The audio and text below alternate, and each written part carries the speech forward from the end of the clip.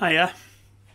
Well, we all like to serve up something that looks exotic, a little bit tasty, Mediterranean style food.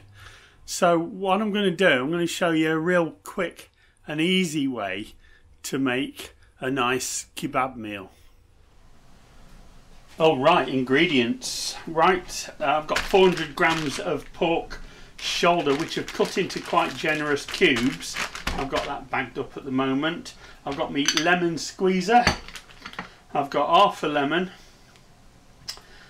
I've got some good quality extra virgin olive oil. I've got about a third of a large pepper and about half a fairly large zucchini, or courgette as we call them in Britain. A third of a large onion, and I've got some thyme. This is thyme from my garden, but you can use about a teaspoon of dried thyme for this recipe. It doesn't make a lot of difference. And I've got a couple of cloves of garlic.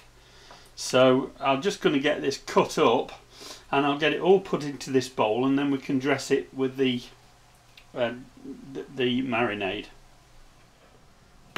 So I've got my garlic chopped up, and I'm just sprinkling a bit of salt on it to help me mash it a bit, and I just really press down and pull on the knife and mash it like that, and the salt helps it to break up. You can do this just by very finely slicing the garlic if you like, or just using a bit of garlic salt. So I've got my pork in my bowl, and I'm just going to throw that in there, and the vegetables are cut up into these sort of kebabby looking chunks as if they were going to be thread on skewers. Now, so all this can go straight into the bowl, and it's all going to get mixed up in a minute, everything together.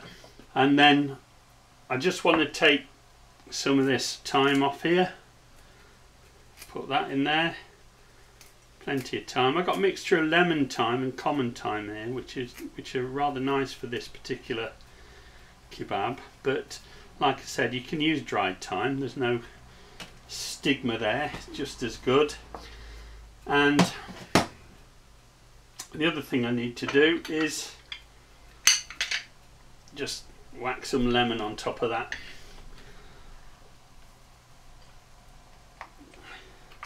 Gives great flavour, does lemon. And this is a very simple dressing, a very simple marinade, because I just tend to eyeball it, but you want on top of that, you want a couple of tablespoons of olive oil. And then you can either get in with a couple of spoons, or you can do it by hand as I do, and get in there and get it all mixed together.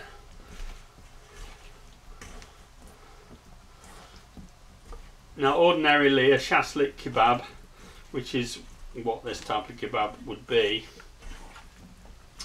is threaded onto skewers and cooked over a barbecue or a special kind of wood ash grill. But we're just going to mix that together like that, get it all in, give it a good mix, and leave that for about an hour. Maybe 2 hours at the most, but just stick that in the fridge and let that marinade.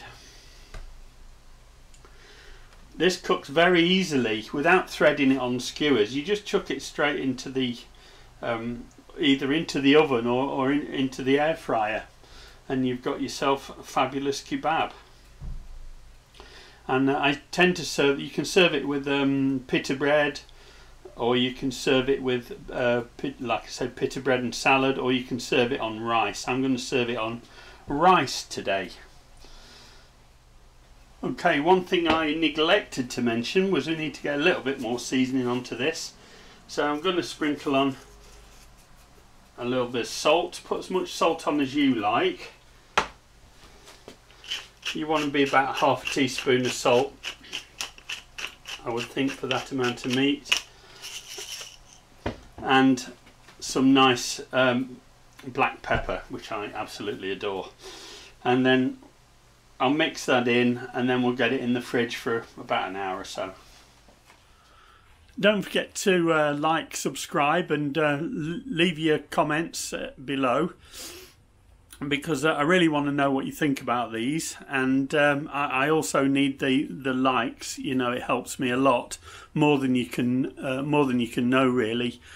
It beats the YouTube algorithm and gets my face in front of more people, and that helps me a lot. It gets me through these tough times, so I do appreciate your help.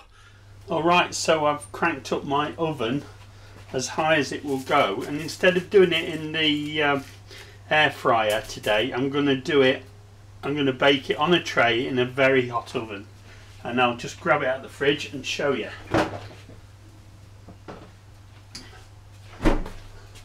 So there it is, all ready to go. So I'm going to give that one more toss in the marinade. Get it out on the tray, just an ordinary size baking tray. Spread it out a bit. Break up the onion if you've got large chunks of it, and then just spread it out. And then you bake that very hot oven. Some of that is going to catch and burn a little bit, just like it does on a barbecue, or just like it does on a grill. So we'll get that in the oven now. My oven's very hot, so we'll get that in and we'll run it. We'll keep an eye on it, but I'm thinking somewhere around about 25 minutes at 250 Celsius.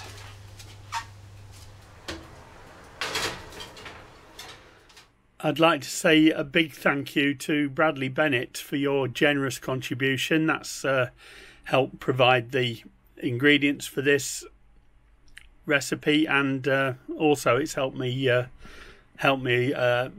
little bit more than you could know. Thank you very much. That's very generous. All right, let's have a look at this. Yeah. Oh, it's looking good. So there you see, if I'd have threaded it onto skewers and grilled it, by the time I took it off the skewers, it would have looked pretty much like that anyway. So there we are. So it's a lazy Shashlik kebab cooked in the oven. You can also cook it in the air fryer. It'd probably take a little less time in the air fryer, but I wanted to show you it this way because more people actually have an oven than have an air fryer. So I'm going to get this served up and show you what it looks like.